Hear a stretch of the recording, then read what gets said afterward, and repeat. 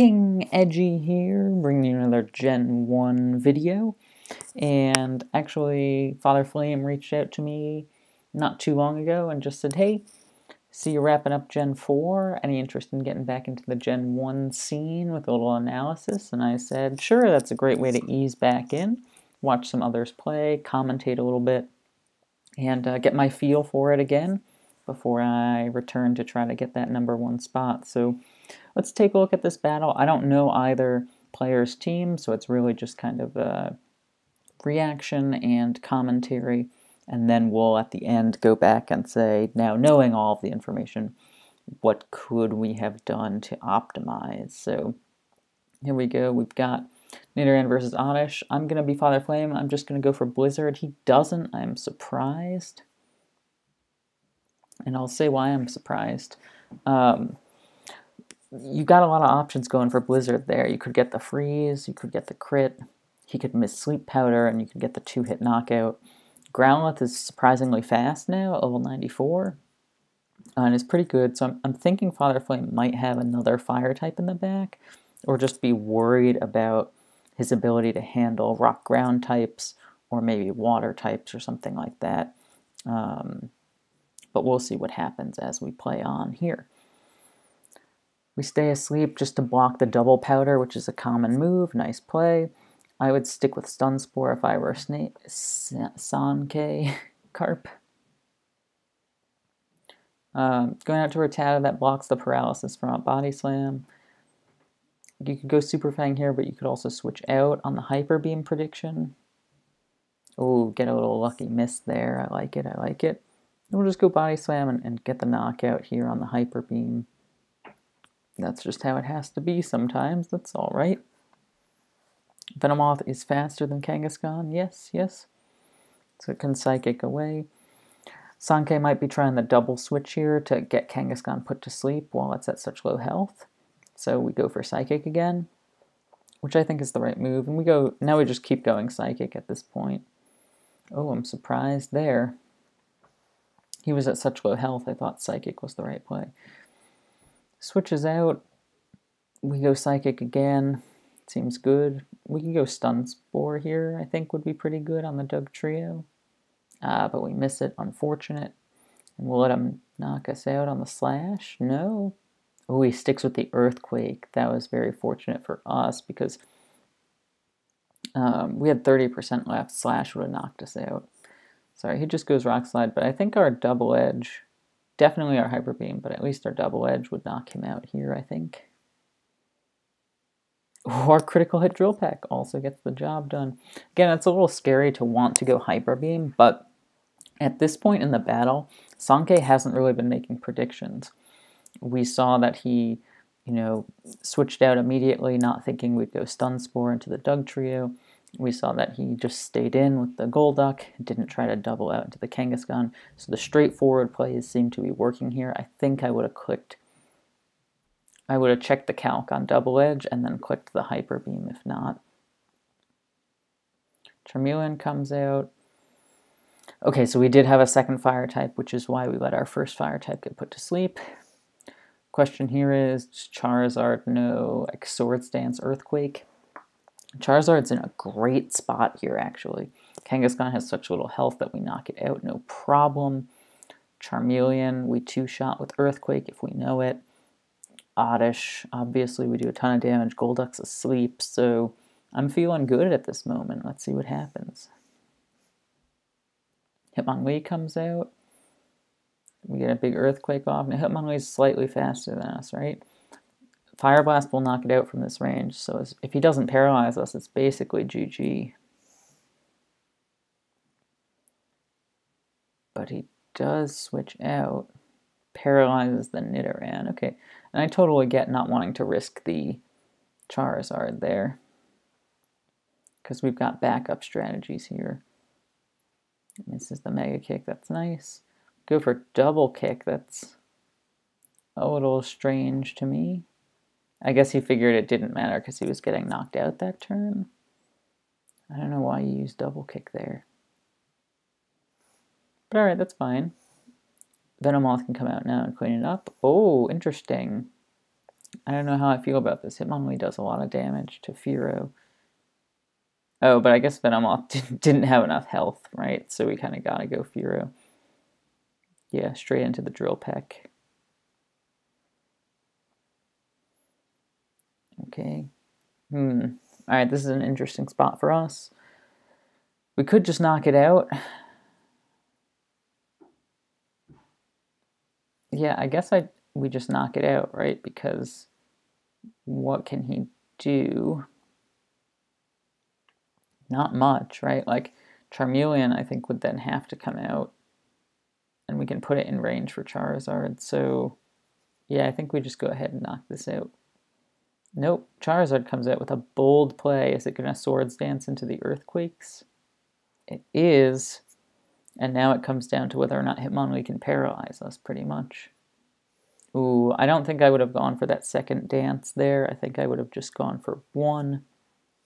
I might have had to check the calculator to see if he one-shots Charmeleon with one Swords Dance, but it's all right. He wakes up, we get the knockout here for sure. Now if Hitmonlee comes out to try to Body Slam, paralyze us. Oddish can take one Fire Blast, but not a Hyper Beam. At +4. Switches again. I'm surprised he didn't switch to Growlithe there. Gotta be honest. Or Venomoth, maybe. Oh, Fearow is faster than Hitmonlee, though, so I guess that's okay. I was not realizing that. I was still thinking Fearow was 221 for some reason.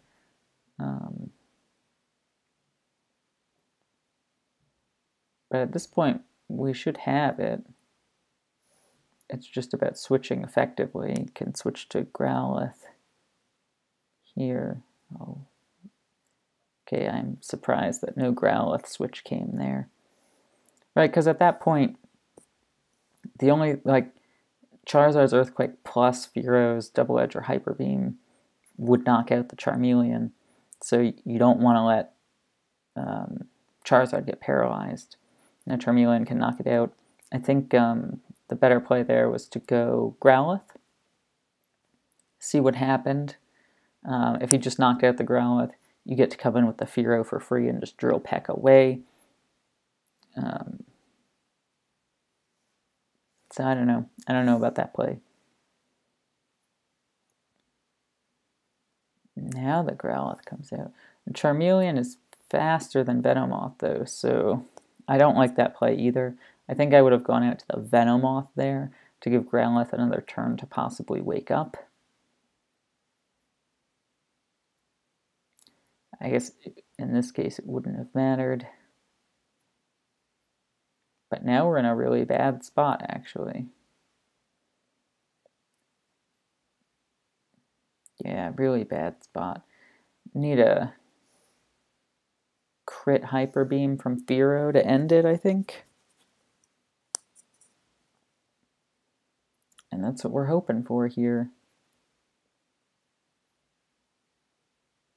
We don't get it. And we lose.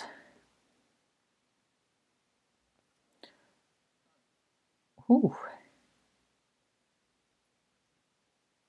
Alright, so there's, as you can see here on the edge of the screen, a little bit of chat happening afterwards for them to analyze what was going on.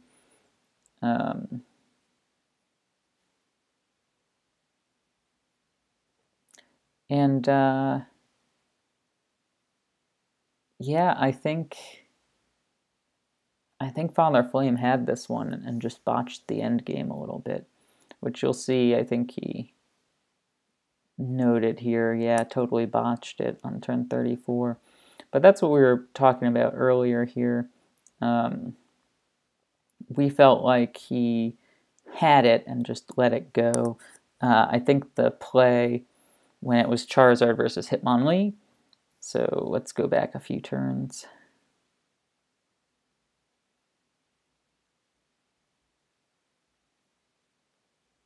Alright, so right now, this is a good matchup. So we have a few options, right? You just play it safe, though. I know that we've been talking about how Sankey Carp has been playing the straightforward game, so we expected the switch to Hitmonlee here. So we could have been aggressive, but there was no need. Really what had to happen on this turn is exactly what happened. We just go for the Earthquake. And we get it. Great. Hitmonlee is in control here. And the only way we lose at this point is if Charizard gets paralyzed. We actually are in such a good spot here because Charizard, it has enough health to survive a hit from Charmeleon, so probably gets off 2 Earthquakes. So here on this turn, we switch out, and we probably switch out into Growlithe or Venomoth. I think I originally said Growlithe. Now I'm thinking Venomoth, just because Growlithe gets a few turns to try to wake up. But if we go Venomoth here, it goes down. We go out to Fearow. Fearow either threatens Giant. I mean, it either knocks out the Hitmonlee, or it does, let's say, 35% to the Charmeleon. And then we can switch back into Growlithe, and then he's sunk, you know, like, there's nothing that can happen. The only chance Sankey had here was to paralyze the Charizard, to hope Flame kept the Charizard in and to paralyze it. And that's exactly what happened here. So, an unfortunate misplay there on turn 30. And that cost him the game. But looking back on the game as a whole, I thought it was decently well played. Again, letting Growlithe get put to sleep, I think was decent, knowing that he had a better fire type in the back. Getting the Charizard to dance up was pretty good. I was surprised that Charizard switched out at +3. So if you go back even a few more turns here, Charizard's at +3 right here, right? And so you knock out this Hitmonlee with an Earthquake. So to me, this gamble is the same gamble as what we have 4 turns later on turn 30, right? And so if you weren't willing to take it this turn, then you're not willing to take it, and that's totally fine, right? Because if you get paralyzed with Charizard here, it's the same situation. We don't have enough. Well, we might still be able to win. Would be close, but yeah, this is a slightly better scenario to do the same thing. Just Earthquake wins the game here. You just spam Earthquake and you don't get paralyzed. So, I don't know, a tough situation. But I think it was within Flame's grasp. And I'll be back with another analysis video or 2 shortly, thinking about a tournament that's going on in the Gen 1 Discord at the moment. Hopefully that's interesting and insightful for you all. You get to see some good battles. But then maybe we'll storm back on the ladder. Who knows? I'll look forward to it, and I will see you in the next video.